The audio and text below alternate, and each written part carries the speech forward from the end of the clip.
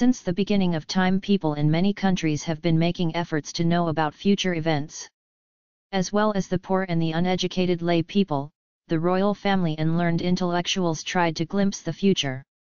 Astrologers, soothsayers, augurs, astrologers, etc. have proliferated in educated, civilized and better societies. Similarly, there have been those who doubted the truth of astrology and condemned the art itself. Such a struggle often arose in the heart of Ilayapiratha Kundave, the best Manga Tilaka for knowledge. Yet whenever he had to worry about the future of the Chola Empire, that worry made Kundave Devi seek out the soothsayer's house. To be fair, Kundave's soul should now have the same peace of mind that Emperor Sundara Chola had. Unexpected events took place, and Arulmozhivarmar's coronation was certain. From childhood we know Kundave's boundless desire for his younger brother. She had a strong belief that Arulmozhivarman, who was born with conch and wheel lines in his arms, would reach the end of the Chola Empire. The incident where a person who had fallen in the Kaveri flood was rescued by a lady who came like a goddess and many other such incidents strengthened her faith. The time for that hope to come true was now at hand. Just like what was said about Arulmozhivarman, many people used to say about the Jataka Vaishya of Kajumbalar Princess Vanathi. I don't know if they said it because they truly analyzed tomorrow and the planet and realized the future, or if they said that Kundave Devi should be good at that time. We see that the promise made by many as one face sometimes becomes miraculously true. Still others have something special about their voice. What they say works. The astrologer, who came to Tiravayara from Kudantai and settled down, remembered that it was Tiravadhiri day in the month of Margazi and said, "It is a day that will bring great glory to the Chola clan." He said that a bit emphatically.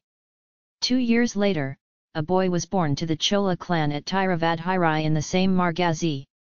When the child grew up and matured, he became an emperor comparable to Chandragupta, Ashoka, Vikramaditya, and Harshavardhana. Taking the anointed name of Irayendran, he ruled from Sri Lanka to the Ganges, from Lakshadweep to Srivijaya Island. The astrologer's word has thus miraculously backfired. But when he said that on that day, Kundave did not fully believe in it. Vanatiko's astrologer's words made him angry. There was a way to show that anger immediately. The astrologer picked up the trace and threw it on the female cat and said, "Astrology is useful too," she said. Hearing that, the astrologer looked back and knew what the matter was. "Princess, they call the mighty a weapon of grass. Likewise, this grasshopper also saved a life due to the glory of its twisted hand.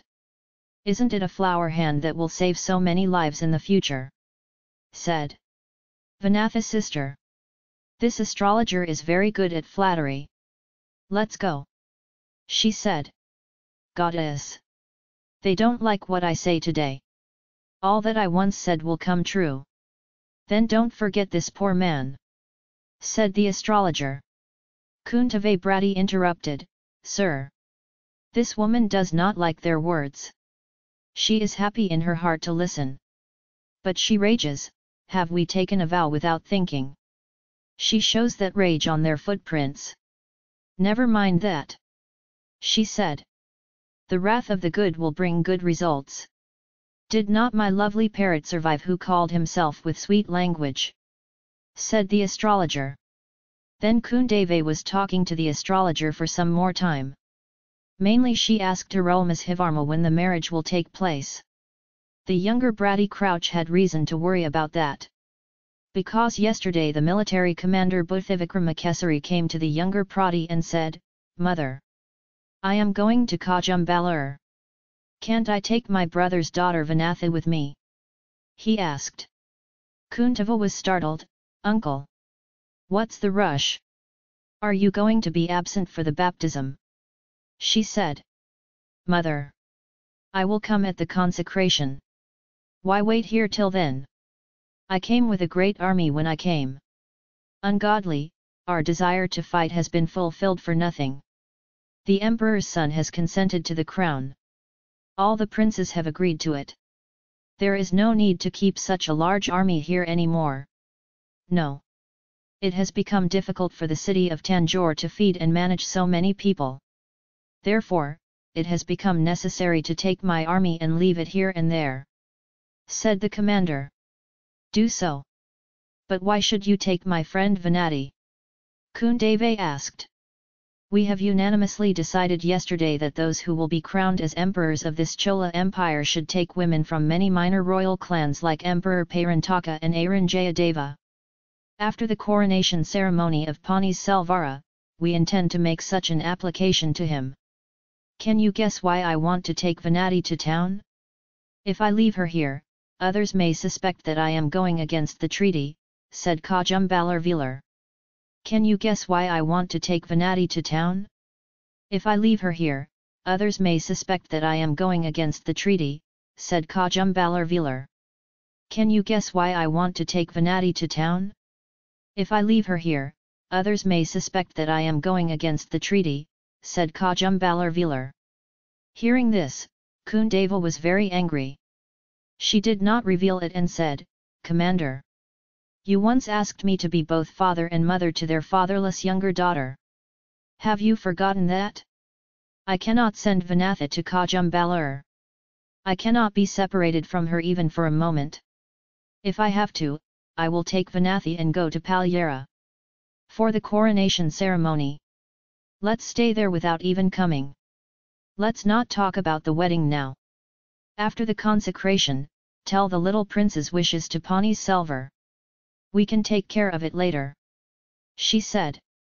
The general also agreed to it and went away. This became one more reason why Kundave Devi sought out an astrologer. That is why she asked the astrologer so worried about Ponniyin Selvan's marriage. At the same time Venati's memory went to an old incident. A bird and a cat were also characters. An elephant and a baby elephant were involved along with the cat.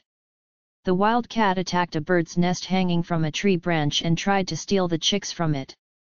The mother bird came around the nest and tried to stop the cat. Venati screamed helplessly at that. A young man who was swimming in the river came running to see him. Then he hurried and mounted an elephant. He saved the bird cage and the chicks from the mouth of the wild cat. Venati then assumed that the young man was an elephant. Later it became known that he was Ponni's rich man. Aha! Shouldn't he have been just an elephant? Or shouldn't he have been an ordinary hero? Was it because he was the son of the Sundara Chola emperor that he was subjected to such troubles? Friends who resembled her and people like Pungazalai had to slander me that she had false intentions and wanted to be a Chola graduate. While Venati was engaged in such reminiscences and asking the astrologer about Kundave's future, the door of the astrologer's door was called. "Do you want a Chinese blanket?" A Chinese blanket. A loud voice was heard, other voices were heard. Kunta and Venati woke up realizing that it was time for them to come. Then the astrologer's disciple came in and said, "Swami, 2 Chinese traders have come. We want to ask them for astrology. Shall we ask them to come tomorrow?" he asked. Kuntave said, "No. Let him come now, we are saying goodbye," and took Vanatha's hand and left.